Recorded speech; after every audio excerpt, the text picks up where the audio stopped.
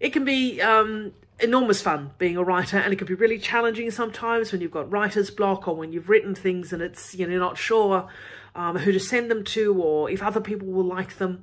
But there's no other way. My best advice, the simplest, most basic advice I have for people who are writers, is that if you want to be published, and you know, you don't have to be, it's absolutely fine just to write for your own pleasure, to write fan fiction for your community, things like that. But if you want to be a published writer, the 4 basic steps, the most simple steps that you need to do is you need to start writing, you need to finish what you started writing, you need to edit what you've completed so that you can polish it and make it as good as you know how to make it.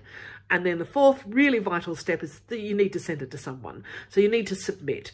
It can be difficult, I know. You have to look up different publishers and, you know, find out who's taking submissions at the moment. But a good way to get through that is to start slightly smaller as well, is that you can have a look and see who is calling out for short stories for anthologies.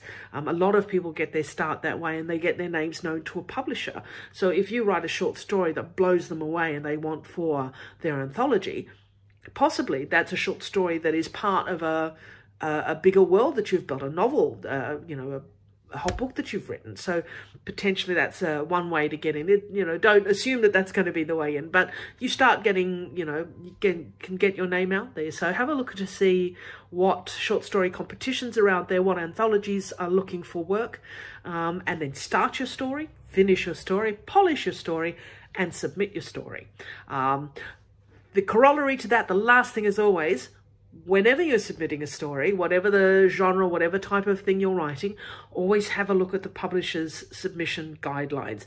It's no good sending them, you know, a monster killing story if what they're wanting is gentle romance. You need to look at the submission guidelines, make sure you meet and you're giving them what they're asking for, because nobody likes being rejected. But as someone who's been an editor, nobody likes rejecting your stories either. What we want is stories that fit what we need, and that gets them the first best chance of at least getting read before the next steps may happen. And don't be discouraged if sometimes it takes a while.